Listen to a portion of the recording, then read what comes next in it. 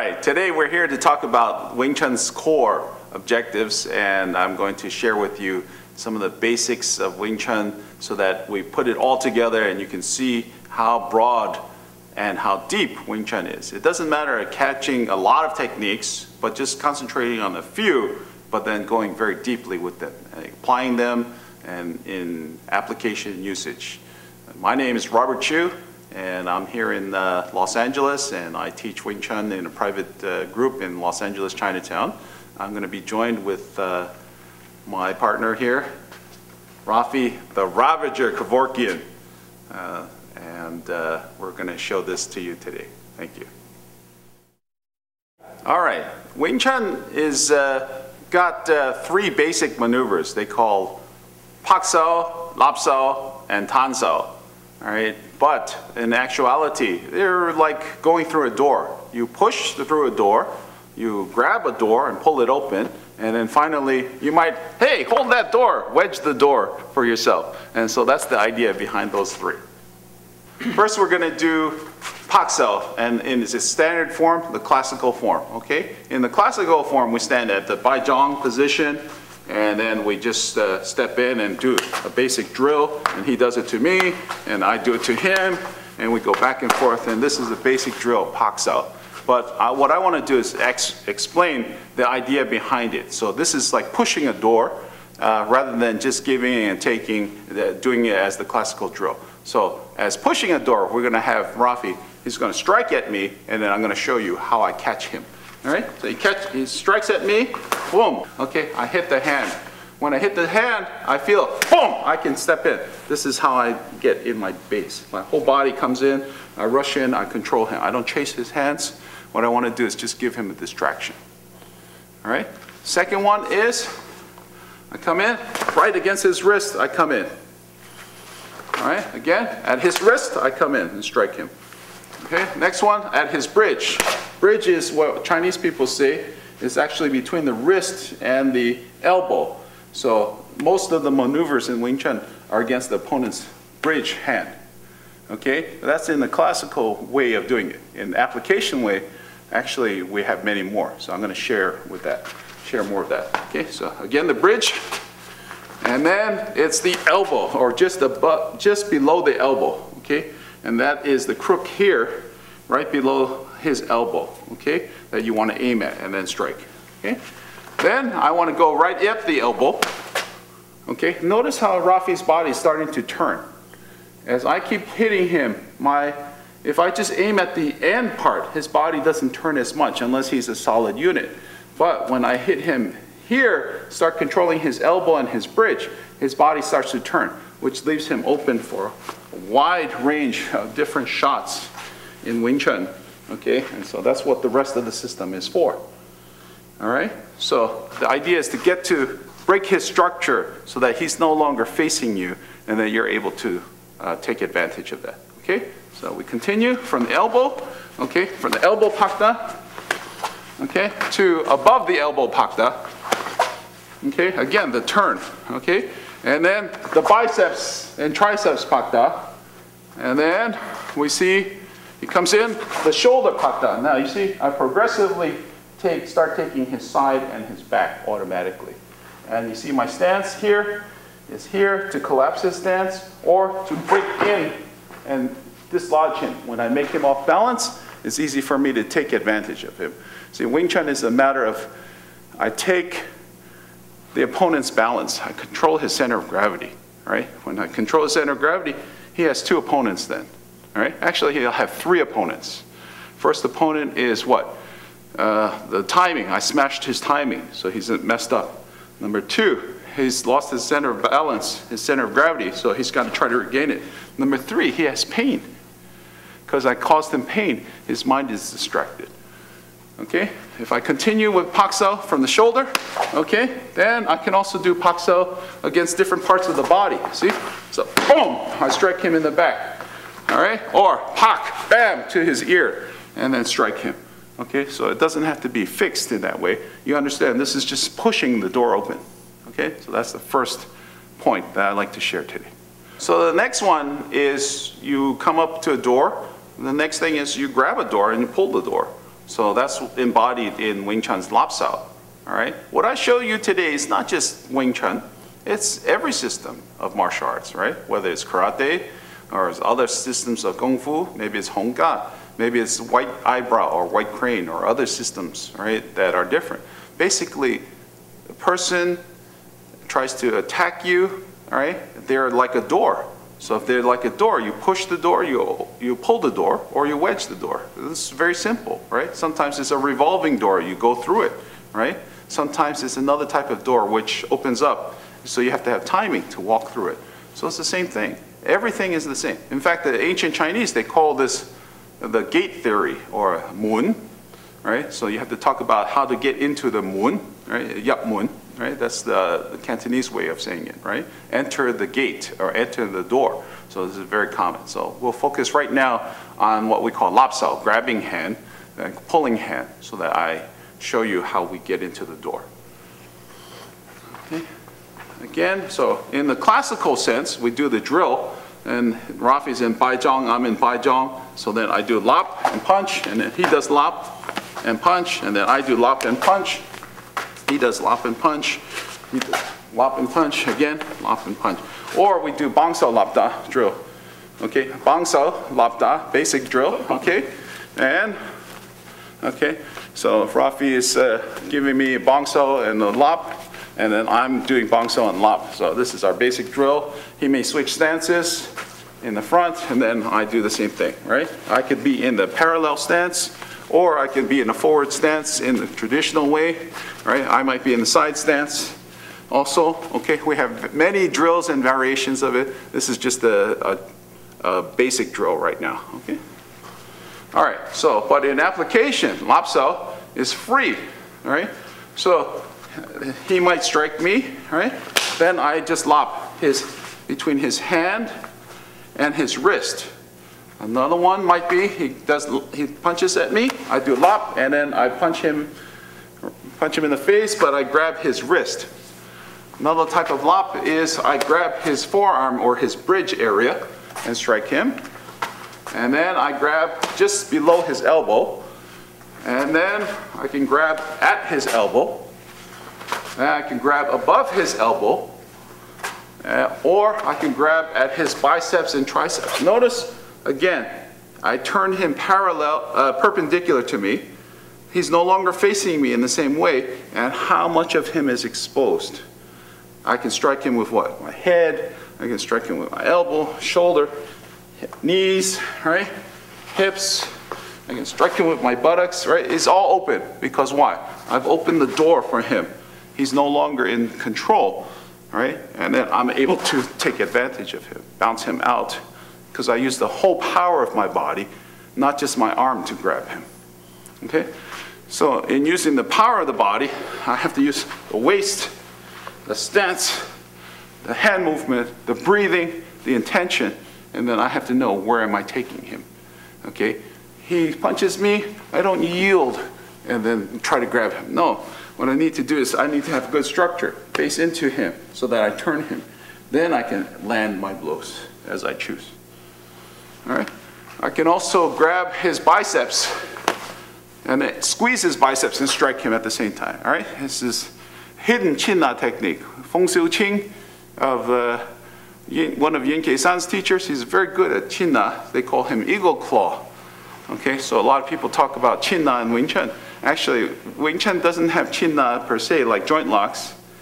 What we do is we have this grabbing hand, but this can be used to seize tendons and displace bones, seal the breath, right? These are typical martial arts maneuvers in the Chinese martial arts, right? It's not to say that Wing Chun has joint locks and is a specialty like Jiu-Jitsu or Aikido or anything like that, but it can easily lead you into this type of study, from striking and contact close quarters to then joint locks, throws, manipulations, arm bars, and the like. Okay, so we continue on. I grab Rafi in the shoulder, okay, in the deltoid muscle, and strike him, right? Or I can grab Rafi behind the neck, pull him in and strike him. Or I can switch the angle of my grab and pull him in and strike him. Notice the control I have on his body. His body is broken structure. This is what we mean by broken structure. When his center of gravity is off, he's going to try to regain it. Now, Rafi's trying to want to get up, so I send him off.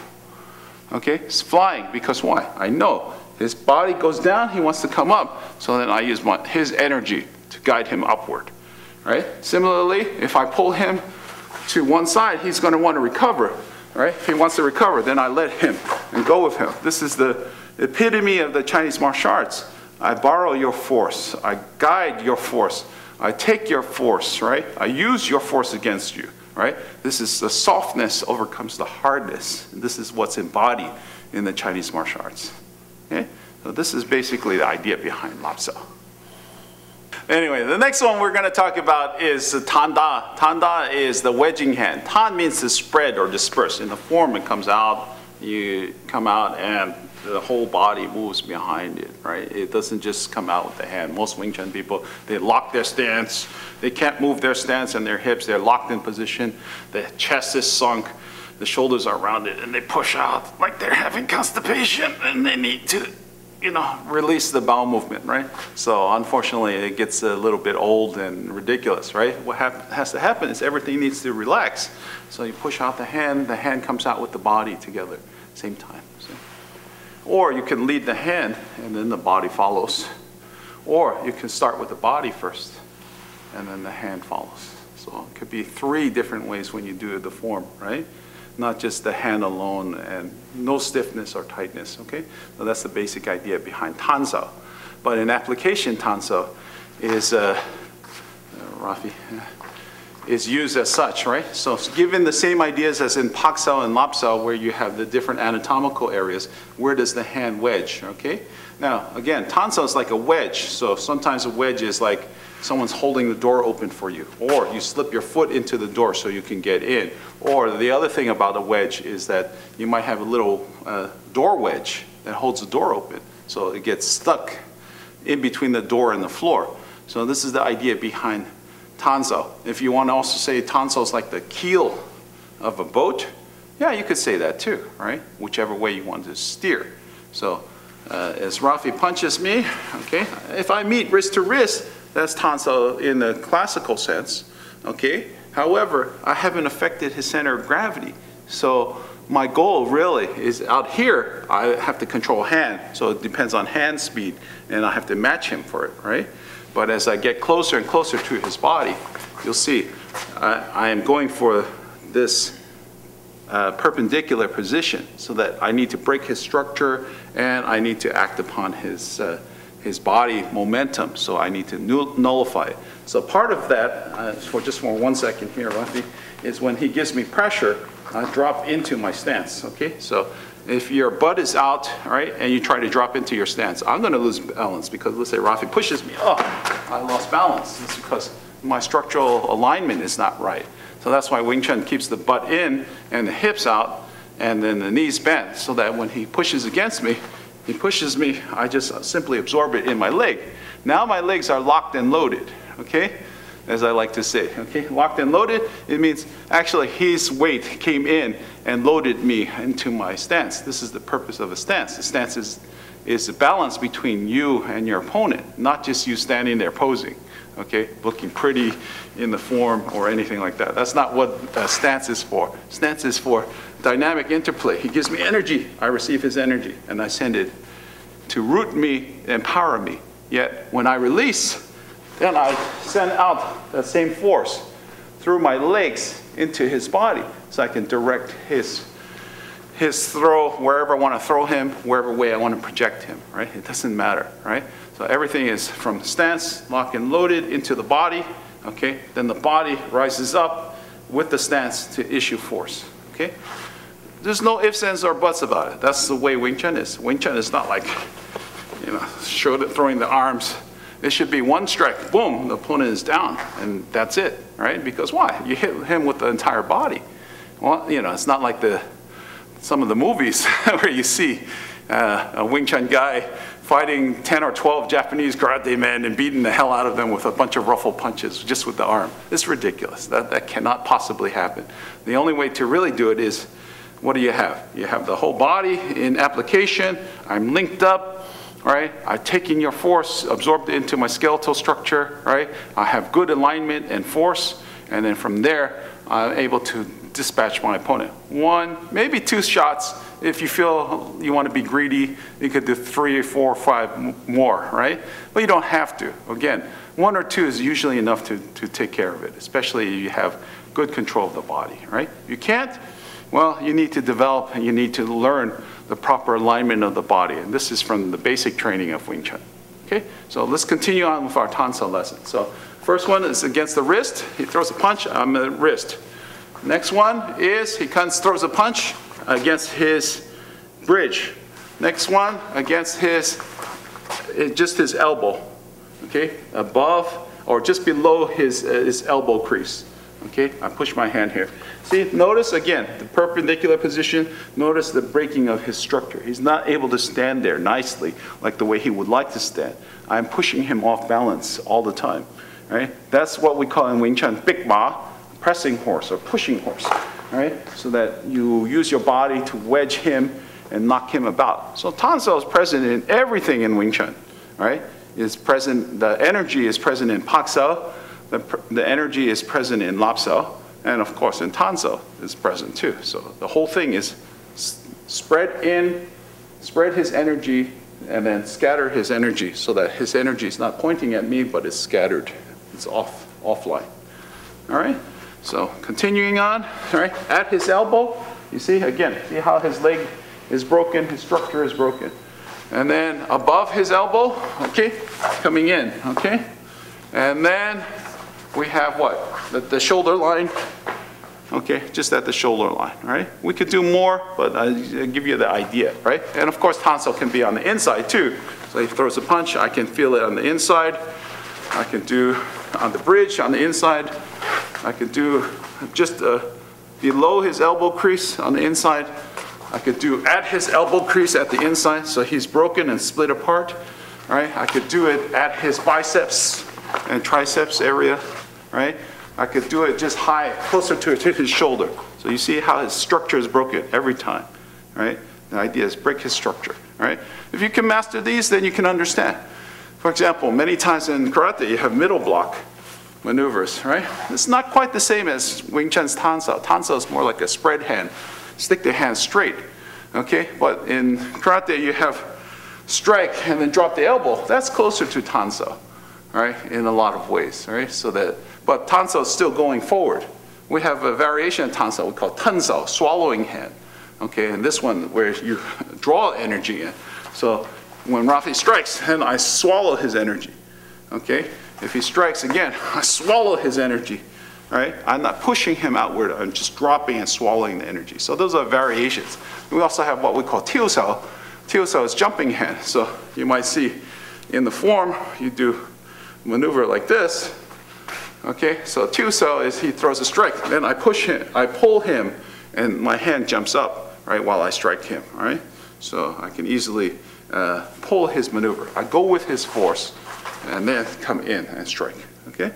So none of these are stationary. These are all examples. In reality, Tan, Bang, and Fuk, and Tan Sao, Lap Sao, and Pak Sao, they're interchangeable, all right? So, and then they're interchangeable with many different striking tools. So don't get it wrong, okay? What I want to introduce now is variations of these maneuvers with different striking. And we'll come back to Pak Sao first. All right, so we're going to talk about the various tools that we use. You see, when we do Pak or Lap or Tan, we call it Pak Da. Da means strike, or Lap Da means grab and strike, and Tan Da means Tan hand and strike, or spread hand and strike. So the idea behind that is we have so many ways to strike. What do you mean by strike? Strike, we have so many. Yeah, you can strike with the fingers, we can strike with the palm, we can strike with the knuckles. We can strike with the fist, we can strike with the wrist, the forearm, right? The elbow, the shoulder, the hips, the knees, the pelvis, whatever you want to hit with, the feet, the shin, right? Those are ways of striking. So I'm going to show some examples of striking. So Pak Da first, okay? So Pak Da first, he comes in, boom, there's the fist. Or we could do, boom, the fingers. So if I strike, I will strike his finger with the fingers to his eyes. okay? If I don't do that, then I can do the palm, and then I could just use the palm to smash his face. Or we have various palms in Wing Chun, the cutting palm, or we have the low striking palm, we have the yin striking palm, okay, striking the groin. It's not nice, right? Don't do this at home, kids. All right, and we have striking with the forearm, okay? Striking with the forearm, you hit his carotid arteries, strike his acupuncture point, knock him right down, okay? We have striking with the knuckles. So we have the ginger fist in Wing Chun. This is found in the third form. Okay, here I do a variation of it. So I strike the eyes, I strike the throat, I strike the Adam's apple, I strike the chest, different areas with the knuckles, right? We have various other fist methods with the knuckles, like the Phoenix Eye fist. So we use different areas to strike. This is for pressure point striking and the like, so that we control and hit with it, right? You have to develop these tools to a high level degree of training with sandbags and iron palm liniment and other things like that. But those things are not really important, and just showing you the different examples of it, okay? Then you have the Wing Chun straight punch, right? So you punches and then pak sao, strike, right? Wing Chun straight punch is with the whole body behind it striking out, okay? All right, the straight punch is so versatile. I can use pak low, all right? I can strike up to the center, so, and then again, striking high. And then I can strike with various variations of the fist. Hammer fist, okay? I have back fist, whipping punch. Okay, he comes in, boom, come in again, boom, striking, all right? Or I do a hammer fist, all right? And I can also do forearm strike with it, okay? So you have many ways to strike with the fist in Wing Chun, okay? When we have other strikes with the forearm where maybe I pak sao here and then I strike him with the forearm. Okay, I use my tan sao to strike him with. Or again, he comes in, I do inside pak and then strike him with the forearm here. Okay, send him flying right into the rib cage. Okay, I have pak sao and elbow strike. So here I use the elbow strike to strike against his biceps. All right, or pak sao, strike to his ribs because he's open already. Okay. So then pak sao again, using the shoulder. Okay, so most of the time you see it in Taiji, but that's in the second form of Wing Chun. All right, maybe I do another pak sao shoulder here, striking with the shoulder. All right, smash with the shoulder. All right, I can also use striking with the hips. So if I use the hips, I knock him off balance.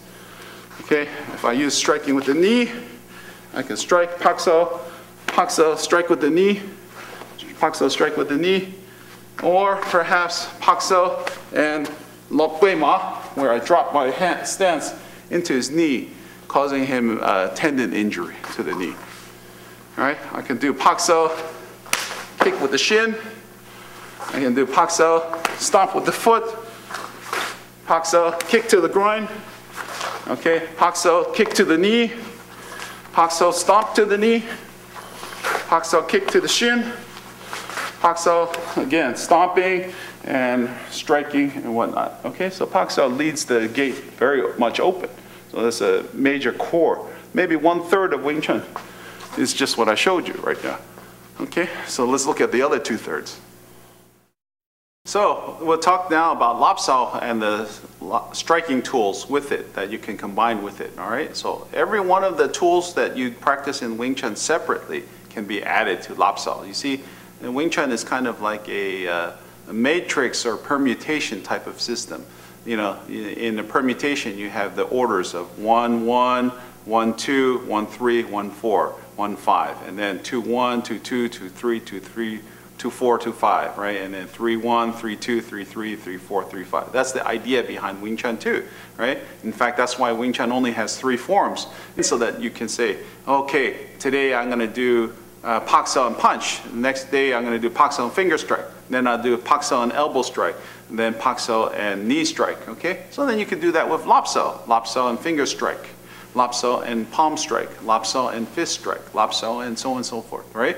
So you understand the permutations. So this is the logic that I use in the presentation today, so that once you know my thinking, you know your thinking. You may not be able to train with me personally, but at least you got the idea behind it. Then you can I apply this to your own personal art. It makes it very clear.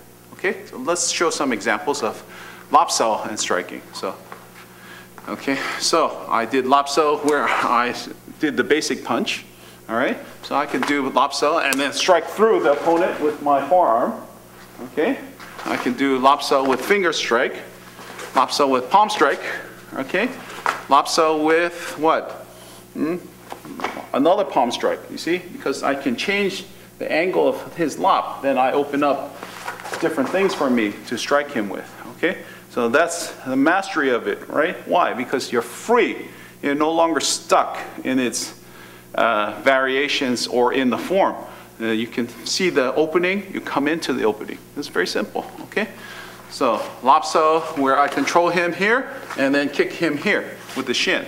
Or lopsaw where I kick him, round kick, and smash him, right? Or lopsaw where I knee strike. Or lopsaw with kick. Maybe I do double lopsaw, kick, okay? Or double lopsaw and break his knee, or double lopsaw and strike his shin and stomp his foot, and then come in and strike him again, and then choke him, and then do whatever I want to do. Okay? All right? Then I could do lopsaw where I do the fist to the body, then coming in with the elbow.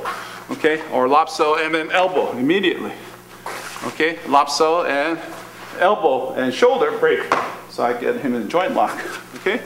So many types of lopsaw, all right? So this just give you some idea of what we could do with lopsaw. All right, so the last one is tansaw, the wedge hand. So wedge hand can be applied with so many tools as well. So the same ideas I did with paksaw and lopsaw, you can apply to tansaw, okay? So it's tanda, right? How do we strike? We can strike tan with the finger, tan with the palm, tan with the fist, tan with the elbow, and so on and so forth, right? So I just want to give you some ideas, and then you can take it and drill it and make it your own, okay? So with Rafi, again, so he strikes, so tanda is the basic form, okay? Tan's with the finger strike, all right?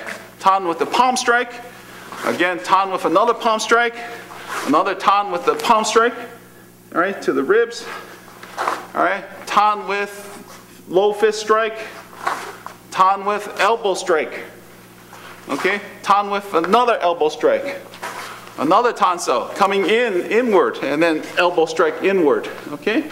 So it's a different way of doing tan, okay? Here's another tan, he strikes, and then I kick him, okay? Tansaw and low kick, tansaw and stomp kick, tansaw and knee strike, okay? So you have so many variations of tansaw. It's very easy to do. So you understand the matrixing nature of Wing Chun, right? The permutations of Wing Chun that come out very easy. So I hope you'll take this short video, and study it, practice it, and then apply it. And that will then become yours. So thank you very much. I appreciate it, Rafi.